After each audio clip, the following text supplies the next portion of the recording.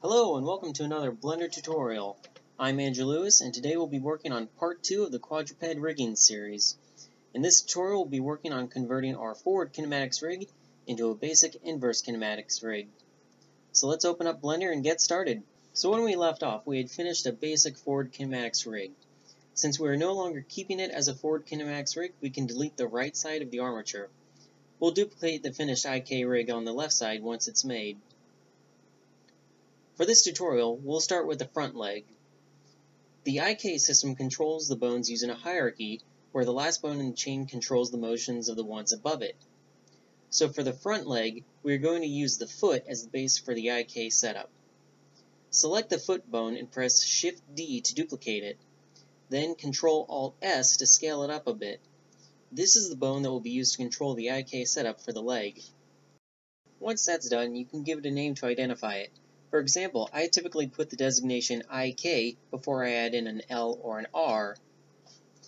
Now we're ready to add in the IK constraint. Select the next bone up in the chain, which is the bottom of the leg. Make sure you are in pose mode. Then go up to the bone constraints and select Inverse Kinematics. For the target, we want that to be the foot IK we made earlier. You will notice that it is not on the target list. That is because it is a bone. So we must first select armature, or whatever you've named your armature, then we can select the proper bone.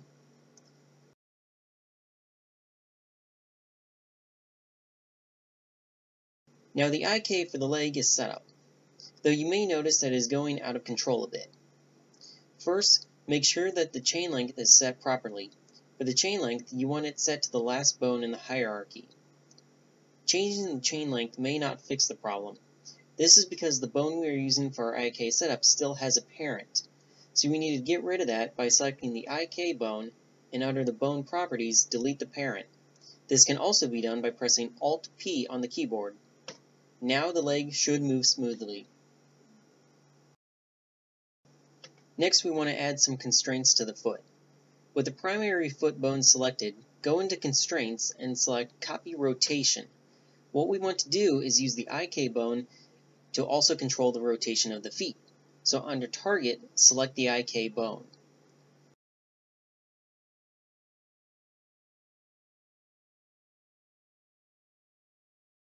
Now the next constraint is optional and is more of a convenience for the user.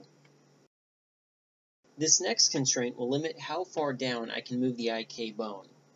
Select the IK bone on the foot and in the constraints select Limit Location.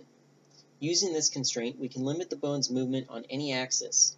I'm going to limit the downward movement on the Z-axis by selecting Minimum Z. I want to set it to a value that will give me the least amount of movement when the leg is fully extended toward the ground. I'm just going to limit it on that axis. However, you can tweak the settings yourself until the IK bone doesn't go too much beyond the armature when posing. As I said, this is mostly for your own convenience and is completely optional.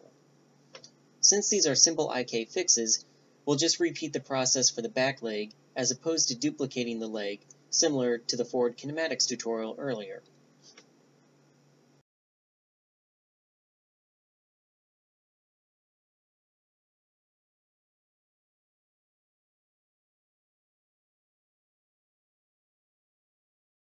Now let's take a bit of a detour and go over the basics of Spleen IK.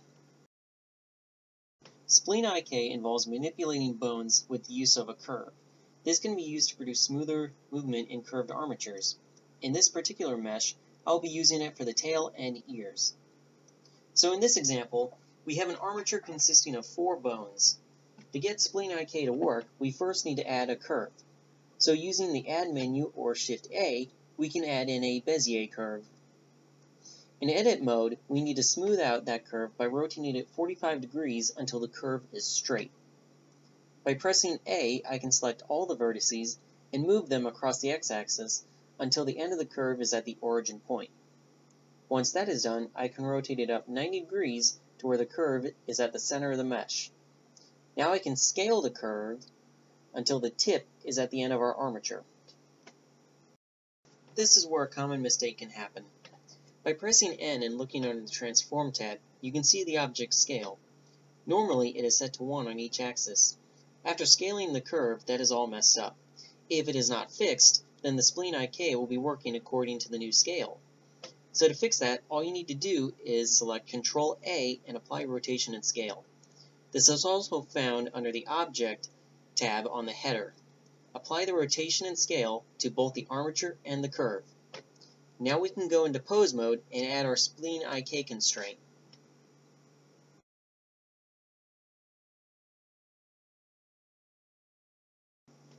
You'll notice the top bone is yellow. That is because the Spleen IK constraint in this demonstration was already added, so yours should not be colored. So with the top bone selected, go into Bone Constraints and select Spleen IK. For the target, we need to select our curve, so let's name it something that will identify it as the Spleen IK curve. Now under Target, select the curve. The highlighted bone should be touching the ground now, and that is fine. That just means the chain length needs to be adjusted. The length I want the Spleen IK to be consists of 4 bones, so I will set my chain length to be 4. Also, deselect Y stretch. What this does is it allows the armature to stretch as far as the curve when it is being manipulated. As I don't want to stretch the ears during animation, I'm going to deselect Y stretch. Now if we were to pose this using pose mode, you will notice it's not really moving. That is because Spleen IK is based off the curve, not the armature. So the armature will only move if the curve does. To manipulate the curve, we need to add in a hook. So with the curve selected, go into Edit mode and select the vertice at the end of the armature. Now with that vertice selected, press Ctrl H and select Hook to New Object. Now if we grab and move our hook, the armature will follow. There's just one problem with this. If we were to attempt to animate the hook, we run into a problem of how to reset its location. Normally, to reset everything in pose mode, we would press Alt-G, and what that does is it brings the hook to the center, similar to if you were to press Shift-C for the 3D cursor. And since our armature is using Spleen IK, it will follow the curve, which essentially collapses in on itself. But there is a way around that. All we need to do is to create a bone that the hook can follow. Select the top bone with the IK constraint and Shift-D to duplicate it. Now Ctrl-Alt-S to scale it. This is so that we can distinguish it better amongst the other bones. Now get rid of its Spleen IK constraint because it doesn't need it. Now select the hook, then hold Shift to select the bone and press Ctrl-P, and under Parenting Options select Bone. Now if we go into pose mode and select our control bone and press G just to move it around, the wild movement should be familiar. It is because the duplicate bone still retains its parent. All you need to do is select the bone in edit mode and press Alt-P to clear the parent. Now the hook will follow the bone, which will guide our armature. And since it is a bone we are moving, we can reset it at any time by pressing Alt-R for rotation and Alt-G for location. If it doesn't appear to move back to its original location, just click anywhere on the timeline and it will snap back. That's pretty much it for Spleen IK. Now we can go ahead and apply it to our model. So back to our model. We can now begin to integrate Spleen IK into the armature. Applying it is as simple as the Spleen IK example, though with this mesh it is slightly more difficult as the ears are not exactly in an ideal position for setting up this type of rig. So with the armature selected, let's go into edit mode and add in another bone, which will be the ear. Move the bone into position without rotating it to match the ear. If the ear is at an odd angle, it is important not to rotate the bone just yet. Select the bottom of the bone and press Shift-S cursor to selected. Our bone will be rotating at that pivot point from this point on. It is also where we're going to add the curve, as we want it to fit inside the bone as best as possible. Now add the curve, making sure the 3D cursor is at the bottom of the bone, and position it just as in the previous example. To better align it, I zoomed in and pressed G to move the vertices, and pressed X prior to moving the vertices to restrict it to the X-axis. Rotate and scale the curve to where it is inside the bone and is about the same size. By clicking the Pivot Center box and selecting 3D Cursor, we can now rotate the bone using the 3D cursor as the pivot point. Use this first rotation as a means of making sure the bone is the right size. If it is not, scale each accordingly. For this next step, we are going to move the bone and the curve one time on each axis until they are in the correct position. This is to help ensure the curve is inside the bone at this odd angle. These are not exact rotations and are not restricted to increments of 5 degrees. So make sure that you take note at the bottom left corner the exact angle, because this is the angle you will give the curve. Now with the curve selected, begin rotating it and type in the angle that you gave the bone. Now repeat the process until both the bone and the curve match the ear.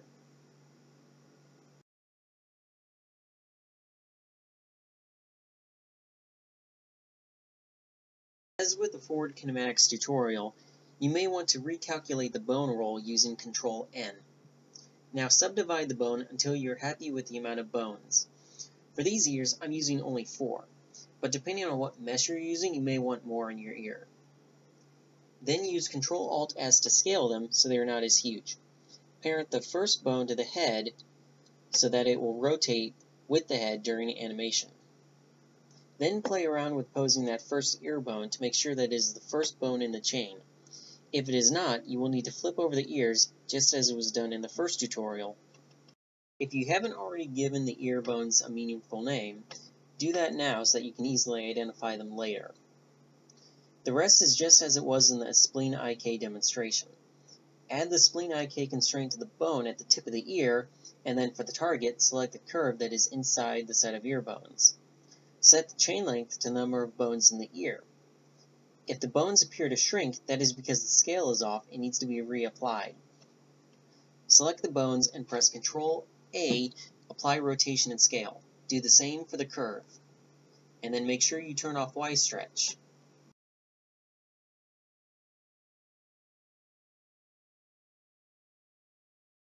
Duplicate the top bone and remove any Spleen IK constraints to it. Do not add a hook at this point. If you add a hook to the curve now, you will not be able to duplicate it later.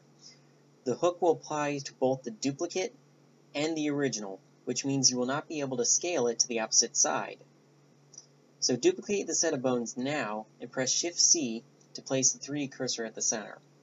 Use the 3D cursor as the pivot point and scale the bones to the opposite side.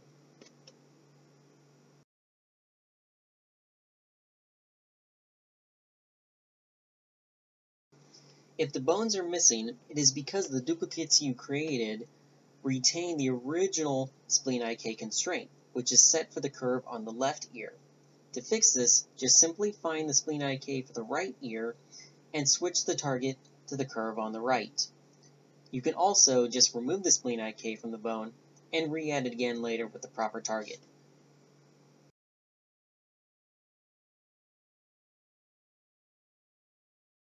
Now we can add the hooks to the curves and parent the curves to our control bones.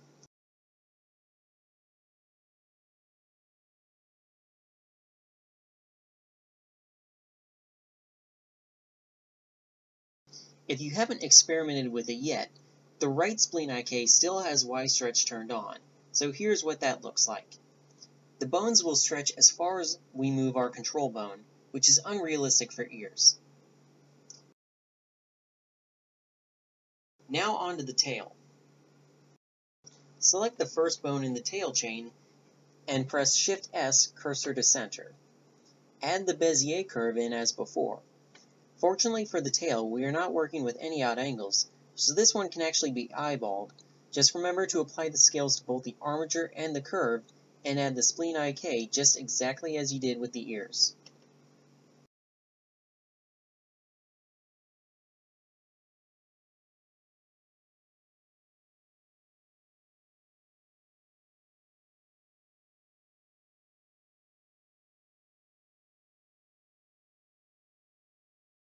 For the spine, we want to select our spine bone and duplicate it. This will be the IK bone we'll be using for this. Remove the parent from the spine IK bone. Now select the last bone in the chain and add an inverse kinematics constraint to it. For the target, select your IK bone. Now it is time to rig the eyes. The rig itself will vary depending on the placement of the eyes, but here's a basic rig that should fit most eyes. Select one of the eyes and press Shift-S cursor to selected. We're going to add a bone in the center of the eye. Now Shift A or use the Add button to add in a bone. Rotate it horizontally. The tip of the bone should be about where the edge of the eye is. Then Control Alt S to thin out the bone. This will be the bone that the eye will be parented to. For the forward kinematics rig, we had the eye parented to the head bone. Now we are going to change that setup since we are rigging the eyes. Select the eye, then the eye bone, and press Ctrl P to parent the eye to the bone. Now duplicate that bone and place it in front of the face. This will be the bone that the eye will be tracking.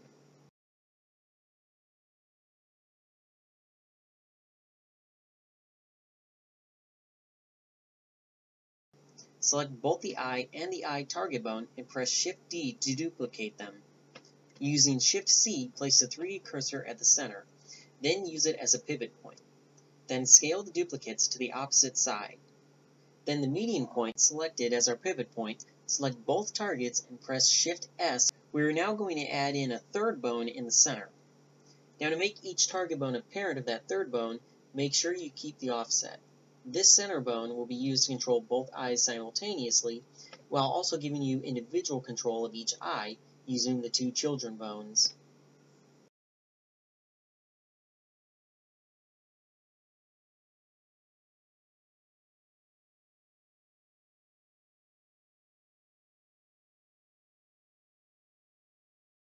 Now select one of the target bones, then the respective eye bone, and press Shift I to add an IK constraint.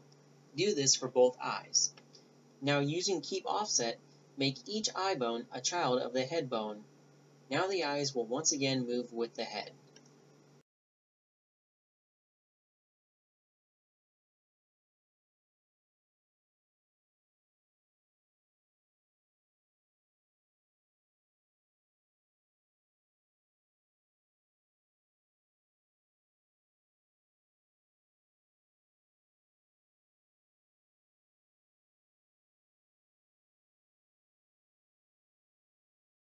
Now we have a basic eye rig. Now that we're nearly done, if you haven't already, duplicate the legs or anything else that needs to be on the opposite side, and then scale it along the x-axis. If you have a left or right designation, don't forget to flip the names using the armature tab in the header. You can also rework the number of segments for each bone in the Spleen IK setup in the bone settings and pose mode. Finally, let's go over a parenting issue with our Spleen IK. When I move the mesh, the ears and the tail do not follow it. That is because they are following the curve, which is not parented to the mesh. To fix this, let's go to the tail. Select the curve control bone and parent it to the pelvic bone. Then do the same for the curve itself. We want to parent each to that particular bone because the hook also needs to move with the mesh. Then do the same for the ears, only this time parenting them to the head bone. That's it, now you have a basic IK rig for your character.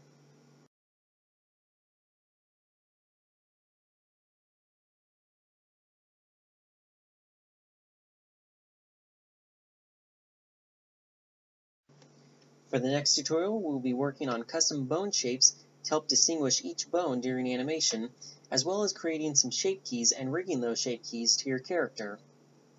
That's pretty much it. Hope you liked this tutorial, and I will see you next time.